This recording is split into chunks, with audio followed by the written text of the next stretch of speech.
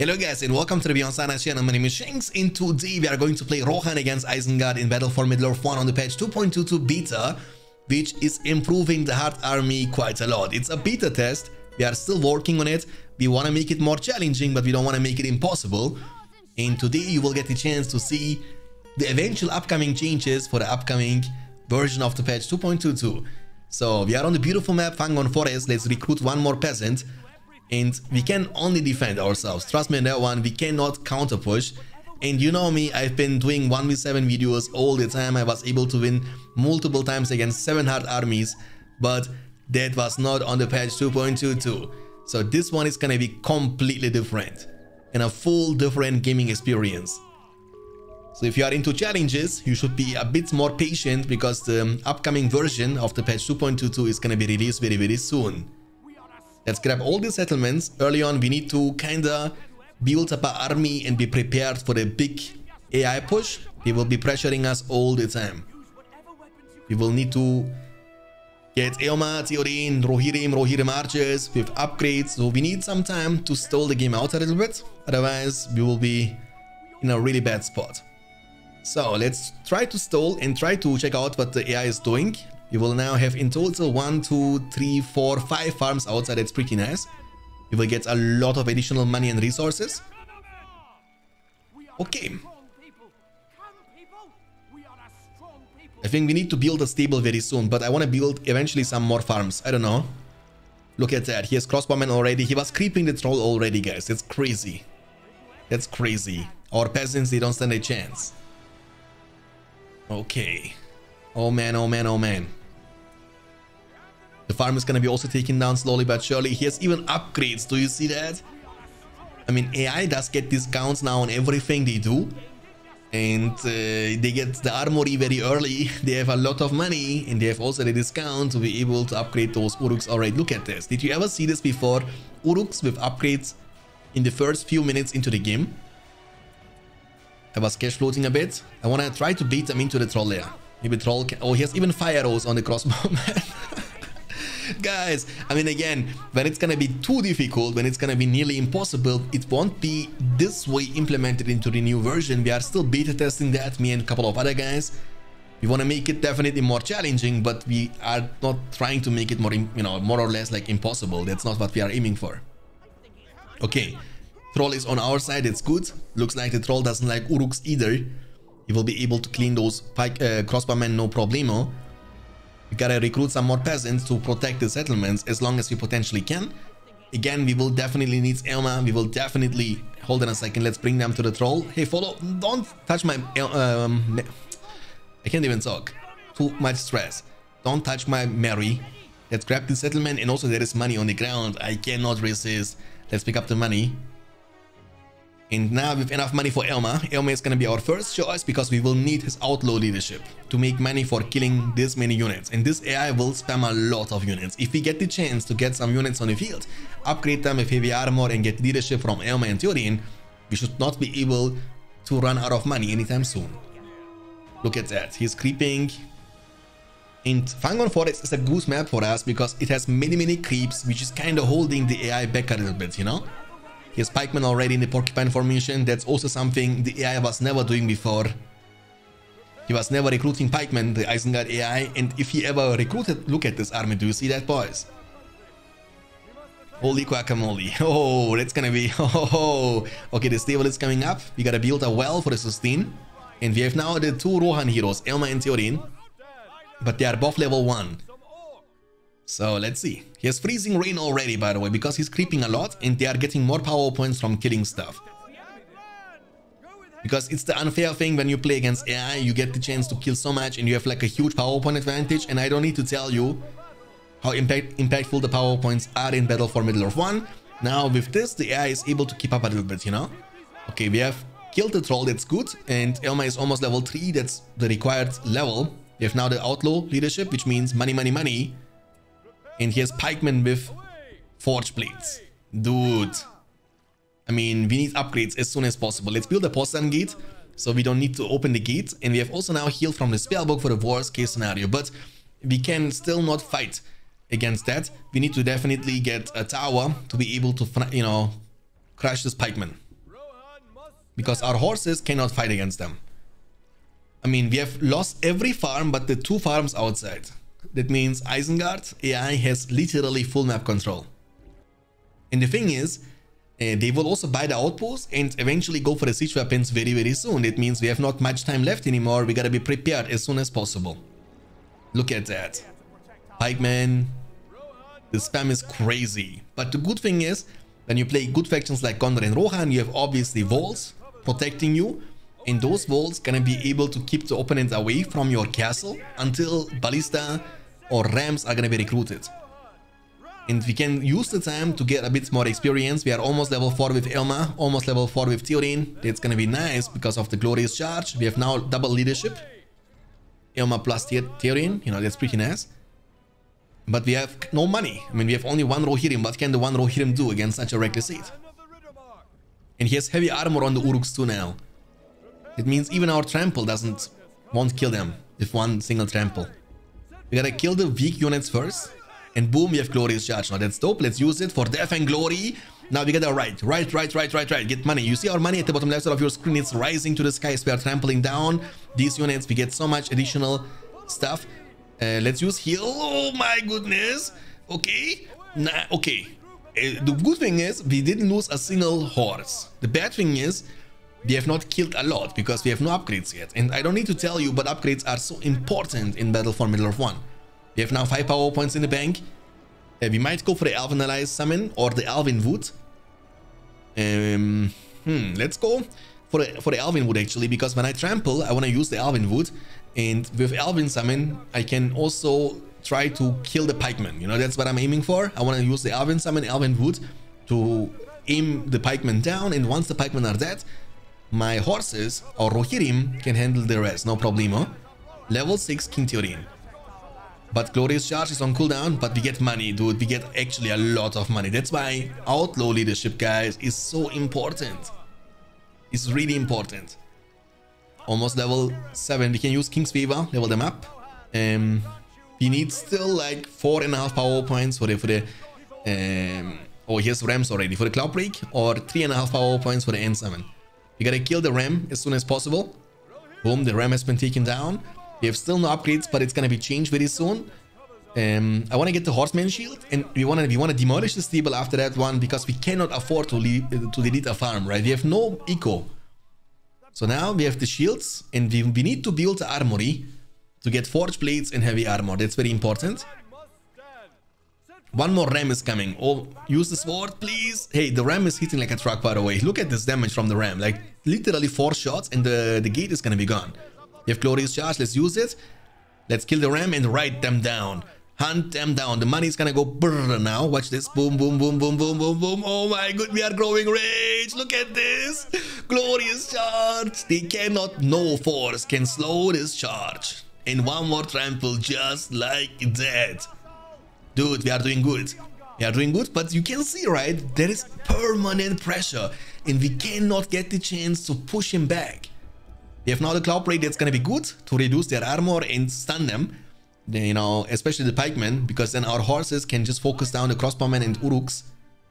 So we should be in a good spot. But he has upgrades, he has Uruks. And remember, this is no rabble of mindless orcs. These are Urukai. Their armor is thick and their shields broad. Okay, so we handle the situation, no problemo. But what's, oh, he has pikemen in porcupine formation. Do you see that? That's scary. We gotta play around them.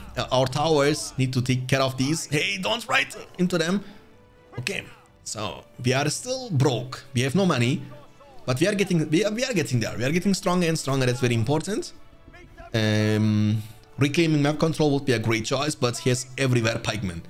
I mean, he knows how to counter our Rohirrim, and he is using the right battle formation too, which makes them immune to damage when we trample, and we take so much revenge damage from it.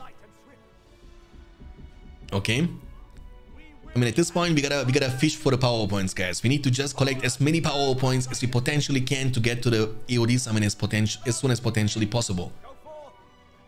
I mean, he has no siege weapons yet around this side, but he has such a big force. We have glorious charge. There is 1 ram coming. We gotta use the glorious charge, boys. We gotta go inside the genes for death and glory right now for the world's ending.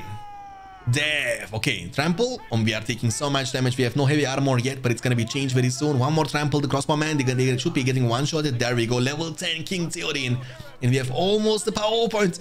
Don't trample the pikeman. Okay, we have almost the power points we need for the AOT. That's pretty good. We have also heavy armor almost purchased. Armor is more important than DPS because we gotta make sure to keep our horses alive, because we demolish the stable to build the armory. So keeping the horses alive is the main priority. Okay, so the glorious shot. Do you see this army, guys? That's what I'm told. Please, please, Elma, don't die. I have no money, Elma. I cannot revive you. I'm telling you. Oh man, maybe we gotta open the gate, boys. Open the gate. Open the gate. There is no Orcorn. All right, come in, Ram. I invite you. You don't need to destroy my gate. You can just ask me. You can just knock the door. Okay. Okay, we gotta fight this, boys. One more Ram is coming. Oh, we have AOD. I think we gotta use it, boys. We gotta use it. We have no other choice. We will lose everything if we don't use it. The pikemen are coming in the porcupine formation. The good thing is we have now a little bit more money, and we need to try to take care of this ballista and of the siege warriors with the ants as soon as possible. We gotta kill it before he actually spawns more ants. What? It's a demon from the ancient world, I guess, dude. Okay, we gotta demolish the. I don't know, man, if we can still do it, guys. Look at this, dude. That's crazy pressure. He just breath fired our gate, broke the gate. We gotta build some towers just for the worst case scenario. Oh my goodness, the infinite army spam from the hard AI. We destroyed the siege works. Don't die, heroes. Even is kind of low. We have no heal from the spellbook. Look at that. He's killing our citadel. Holy moly, what is actually happening? Look, him using the ignite. And do something about Fangon Forest. Do something for your home. I mean, we have no money and we need to invest so much of that to repair the stuff we have lost. Okay, oh my, what? He's coming in the porcupine formation. I can't. The thing is, you can't even target the pikemen with your towers when your city is down. That's not possible. I'm gonna just write them down. What can I do? I hope that they won't get one-shotted because we have glorious charge. We gotta get to this side as soon as possible. We need to use the duration of the glorious charge as wisely as we can, but it's gone now on cooldown. We gotta use heal here eventually. Mines are coming to. The pressure is real. The ants are going. You see the lumber mill workers are coming now also. Do you see that? Because AI now realizing, okay, this guy has ants and he's gonna use the lumber mill workers to target and kill our ants. We have Cloudbreak, which we might need to use. Let's kill the mines. They give us actually a lot of money from the outlaw, and there comes the freezing rain, and all our leadership bonuses are negated. And we gotta repair the gate as soon as possible, boys. I mean, our horses are level 10. That's pretty good, but we are kind of broke. So let's stun them with the Cloudbreak. Trample them down in the meantime. Remember, the stun effects are only working until they are level 3. So if they get level 3, they have automatically fear resistant. Yes, even the Field of Fires, he's growing rich. And I mean, if we can't make something happen until the next Balrog summon, we automatically lose the game. We need to at least capture some outpost, which is easier said than done. We need archer range. We need to get fire purchase to be able to get the Rohirrim archers later on, you know, with fire upgrades. That's very important. The pressure is real, dude. I don't know. I mean, we have no time of recovery, guys. Do you see that? We have literally no time of recovery. For Death and Glory, once again, kill lords. I mean, we need to just hope that we will get enough money from the outlaw leadership, from Elma. That's the only thing we can do. Trample, trample, trample, trample, trample. We gotta repair the gate, though. Lords is still alive. We gotta kill him as well. Heal is on cooldown. The ballista is coming. Ballista is the main target. We gotta get it first and go back to the fortress. And please let me know, do you see the mines? Please let me know in the comment section down below, guys. What do you think about the new improvements to the hard army? You know, it's not a final decision yet. It's not, nothing is set in stone. It's a beta project we are working on now for a while. And I just wanted to show you guys the new difficulty level of the Battle for Middle-earth 1 AI, because I know many of you guys are playing that in single player, in skirmishes, and maybe you are looking for something next level, you know, like really challenge, ultimate challenge to beat the hard AI. Trust me, it's gonna be a full different experience. But I'm curious about your opinion. Please let me know in the comment section down below. Trample, trample, trample, trample. And yeah, we have AOD almost back up. He has now Warg. Do you see that? He has Warg Riders with upgrades. Pikemen in Porcupine formation. Uruks in the Shield formation. Mines. Ballistas. Rams. Full map control. You have zero chance of recovery. And even our level 10 Rohirrim and Rohirrim warriors are struggling so much. And we gotta focus down the pikemen with the towers. Let's close the gate as soon as it's possible. But it's not even possible to close the gate yet. We are falling apart. We can't even use something. Elves are on cooldown. Ents are on cooldown. AOD is on cooldown. Get out. Hey, the pikes. They are coming in clutch. Close the gate. But what can we do against the pikemen? There is Saruman. There is Ballista hammering our gate. And we can legit not play the game. Dude, the pikes are crushing us. Holy moly. A new power is rising. And victory is at hand. Okay. Let's summon the... Come on now. Let's summon the Ents. Come on, come on, come on. No, no, no. He's actually killing the archer range too, dude. No way. Don't do that to me. He destroyed the gate, and there comes the Isengard army, ladies and gentlemen. Let's group them all together. Let's call the Ents. Ents, it's your time to protect your country. That's your homeland. That's Fangorn Forest. For death and glory, let's kill the Ballista first. We gotta blow up Saruman as soon as possible. We gotta need the outlaw leadership money from Saruman. That's good. Now let's kill the second Ballista, but he's spamming way too many pikemen. Our heroes are still perfectly fine with AOD summon for the worst case scenario, but I'm afraid because he was summoning the Balrog at the same time with our AOD. And after the AOD, we might see yet another Balrog. And this might be quite devastating. Maybe the AI. Oh, talking about the big boy, guys. There comes the Balrog, the ancient demon. And look, he's just ignoring everything and walking straight to the gate, isn't he?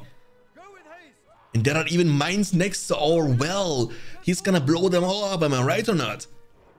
He's gonna breath fire, kill even the AOD. Boom! He actually blew up, and that's the mine. The mine at the well destroyed me.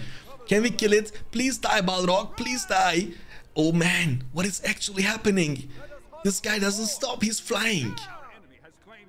And look at this, lumber mill workers coming to kill our Ents. they are going to war, you know. The last stand of the lumber mill workers, laborers.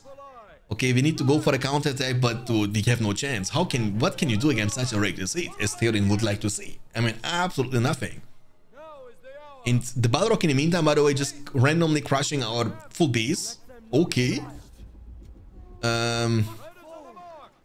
Yeah, any new challenges, please in the comment section down below. As you can see, asking me now, Shanks, can you play this against 700 armies is gonna be literally impossible on the patch 2.22, because that's what you have just seen, which we might lose.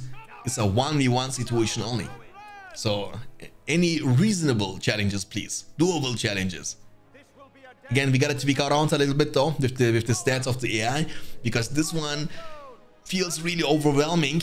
I think it's gonna be nearly not doable, let's be honest. Look at that. Look, he's countering our build. He's countering our Rohirrim by spamming bunch of pikemen, and we have no money to repair the gate and the wall at the same time. And now we need to repair everything. We couldn't even get fire or purchase yet. We need to get archer range again, farms. Well, there is so much we gotta do. And the pikes, in the meantime, they are kind of hunting our Rohirrim down. Do you see the mines in front of our citadel? We are losing literally all our Rohirrim, by the way. He's spamming mines. Do you see that? And the Balrog is going to be able to blow them up. Oh man, oh man, oh man. Kill the Ballista, kill the Ballista, kill the Ballista. We have no heal from the spellbook. We have no well on the field. This guy is going to bomb our well again. The seed spam is kind of crazy and super scary. We got to build the archery range. We got to build the stable. We got to build... repair the... I mean, we have no money. That's the problem. Do we have Glorious Charge? It's also on cooldown. What can you do against that? What is that? Dude, guys, I'm not a new BFME player, by the way. Don't take me as like a beginner player. Trust me, I know what I'm doing. I've been playing this game for many, many years, but it's even overwhelming for me. But it's scary. I like it. I really enjoyed this one, though. Even I'm gonna lose this, by the way. But it was still hella fun. Look at this army, dude. That's an army worthy of more. That's the army Sauron wanted from Saruman in the films. But he couldn't offer that. Imagine this force marching to Helm's Deep. And again, I'm very curious about your opinions in the comment section down below. If you want to have any new challenges for like a 1v1 situation, we gotta start somewhere. It's gonna be a 1v1. First of all, we need to kind of test the waters a little bit, get into the understanding what is supposed to be done, if it's even winnable or not. And preferably we gotta win, as you know, first with the good factions like Gondor and Rohan, because then we have walls protecting us and picking us up at the beginning. But you know, 1v1 this difficult, imagine a 1v7, dude. Imagine, guys, a 1v7 on this difficulty. All I can say is good luck, have fun, because we are, oh man, okay, I mean, what can I say? That's not hard anymore. This is brutal, and the new AI is hitting like a truck. That's all I can say. And again, this one is for you guys, because I know many of you guys, thousands of you, are actually enjoying to play Battle for Middle-earth in skirmishes in single player, and I'm maybe, just maybe, you are also looking for something like more challenging, and you might like this one. It's gonna take you some tries. It's definitely not doable with the very first try. It might be frustrating, but I personally, it's my personal opinion, I enjoy it when it's hard, you know. Okay, so let's run them down. Go and hunt them. Let's use Cloud. We can't even use Cloud Break yet. Look, he has fire arrows. You see how many units he has? He's surrounding our units. Level 9 Uruks with forge plates and heavy armor. AOD is on cooldown. What can men do against such a reckless hit? I'm trying, dude. I'm playing really seriously. It's not like I'm messing around a little bit or something. I've been doing nothing but playing seriously since the beginning of the game, and yet we have just lost the game. And you know what?